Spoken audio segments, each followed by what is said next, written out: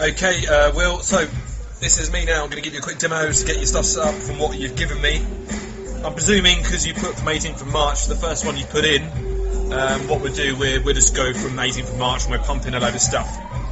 So, yeah, one other thing, this internet's a bit crap, so I might have to join a few videos together, but we'll see how it goes.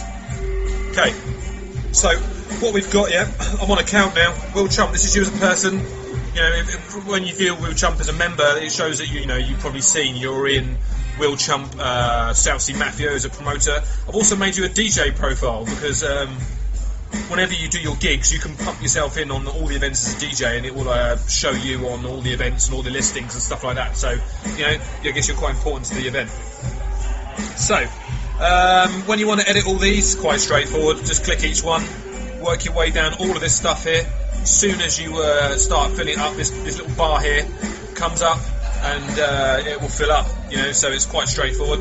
You do that for all of those. Yeah, you've already started on the promotions one. Let's go back again. And one thing I noticed what you did in here, where did you put your videos in? Let's have a look. See here, 491, yeah? If we make all these 491, everything will fit. Perfect. Let's just do that. Just save that. Okay. So you've done pretty well there. You filled all the stuff out, which is awesome. My dashboard, you know, so here is where you're going to get all your requests and messages. Now requests, when you get requests, what you'll do is you'll have three options. You have three options from a band. You'll have one saying accept. That means if you accept the gig straight away, that means it's going to go onto the venue's profile, the band's profile. It's going to go onto your profile, and all the gig listings start to form. Also, if they've got apps synced, it's going to start going onto all their apps as well, as we talked about on the phone. If you get messages, it's just going to be like Facebook pretty much, so that's really easy and straightforward. You should understand that, no problem whatsoever. So, let's go to my gigs. So what you've done here, you've automatically set up one gig, which you've done, so you know the principle of setting one up. I wouldn't, I personally wouldn't put the times in, because what you find is bands generally start applying for a particular time slot when you will actually probably going to shuffle everything around. So what I'd do with all these, I'd put these all at to be confirmed, so then they don't know. It's completely your way if you don't want to do it, but I mean this is the way, you know, I would do it personally. So you know you've done everything great already. You know you've already filled this stuff in. Event description. That's what you can put. Stuff like what you can put on your Facebook events. Because once it's synced with the app, whenever someone clicks on one of the gig links, all this information will pop up. Okay. So below here, what you've got, these lines here blue. This means that people can apply for slots. If you don't want them to apply for slots, just click hide, and then they won't be able to see the slots. But obviously we want them to apply, so we'll leave it at that. If you want to put extra slots in, click this button here, that will put an extra one in. Let's say you're DJing on this one, yeah? So let's put in Will Chump. There you go, that's going to put you in as a DJ, alright? Save that. Now, if we go back up the top, go back to my gigs, you'll see now, if we click on this, this is what they start to view. So you've got your map, everything's going to be there, and as you build the lineup up, this will all come in together. Let's go back again for a second. Now when you go back and edit details, now this area when you put the printable flyer on, this will override any picture that you put in. So what it will always do first, it will look for the first band for a picture. So if we don't load one up, it will have a picture of you DJing. That would be the one it would take. It's the first picture out of the lot. So if you have a cool picture which you have as a generic flyer, I suggest stick it in there, or it could be a printable discount flyer, because that will show up in on the events which you saw when we click on that link. So what we'll do, we'll go back to my gigs again. Now if you said that this is every week now, because you filled in all of your details, like all your terms, conditions, you put all the right slots in, you've got your You've got your title incorrect. So all you need to do now is hit clone, yeah? So go to 18, so you've got 18 for March down, so let's just stick the next one in. So that'd be May, oh no, miles ahead. April, March, 18th, there you go. Sunday, hit submit. Hit clone again. 1st of April. Clone again.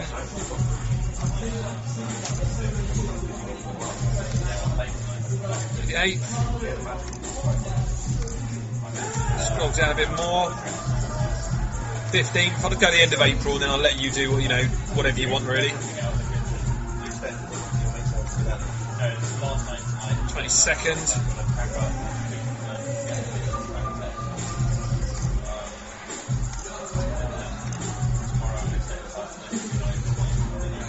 Where are we going? 22nd. Sunday, 29th. So now we've claimed all them. Let's just hit the refresh button. There you go. Everything's there, yeah? So it says 5 slots, but what we do, you know, obviously because you're DJing. I mean, if not, you just have to go into these and just delete yourself off the lineup. You know, it's easy just to pop yourself in on each one. Oh, let's go back.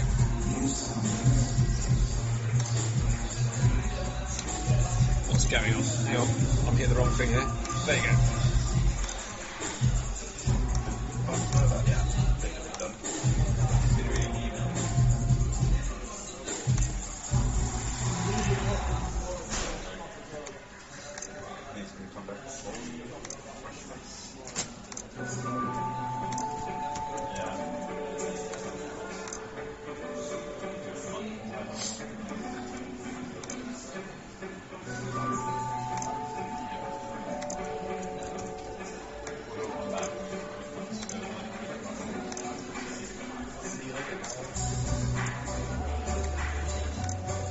Okay. So now we've got them all then. So when you log in, if any bands you've actually already got booked, you need to just quickly log in and fill all these in. Now, say for instance, let's go and put a band in so we can show you if they're not on the site.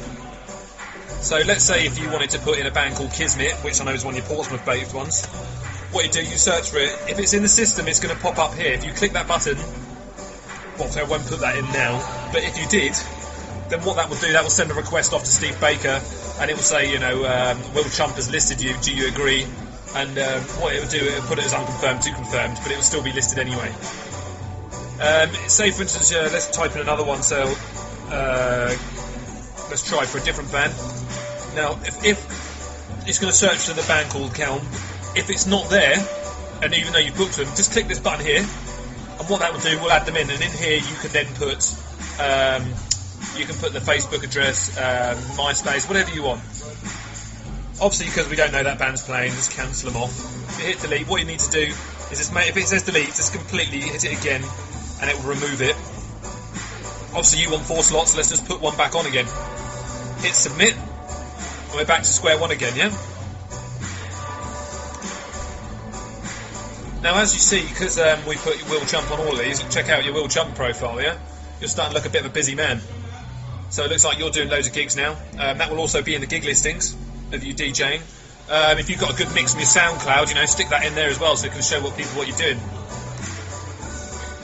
So what I'll do with your time in Envy one, I'm going to go over and I won't obviously show you while I'm doing that now. It's the same principle. You just set it up and you pump in the gigs, and yeah, obviously because the video would be really long then. One thing as well, let's have a look in here. Now, if you see now, your drift gigs are going to be in here. I don't know how far we're going to have to go down before we start hitting March. Probably quite a few pages. Let's go a few in. It's still February. Right, we might get it in here.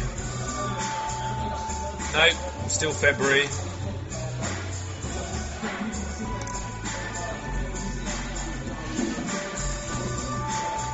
Still March. Next page. Okay. There we are. So bands are going to come in now and they're going to click that. Now when they click this link, what will do, your terms and conditions are going to pop up on the screen. And I text you as well saying, you said you must bring 20 minimum. I mean, is that 20 minimum to assume payment? Or Oh, actually, just text me. Ah, yeah, you go. Yeah, to get payment. So what I suggest, I'd make that pretty clear in your terms and conditions that if you bring 20 people, you will get payment. Otherwise, you don't. Because I think a lot of people probably won't apply for the gig if they feel like they have to bring 20 people, just from experience with the London promoters. So yeah, just change that in your terms and conditions. You have to obviously duplicate that and save that yourself. Yeah, so I'll get everything else set up for you.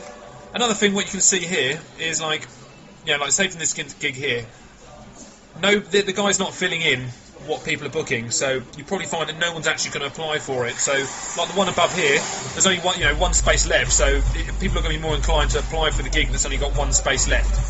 So if you don't keep things up to date, people are going to think your nights aren't worth playing, and also it won't help the network progress, because you could be, when you type in a band's name, if you have agreed to book the gig, then it will network and it will send off all the correct emails to everyone, and then yeah, that's the way it should work, So that's about what I'll do. I'll get your other one posted up, your Time and Envy ones. I've made all the profiles and stuff for that now, and yeah, I'll email you this video over. Alright, Will, good to have you on board, and yeah, thanks very much, and anything you need, you just call me, yeah? Cool.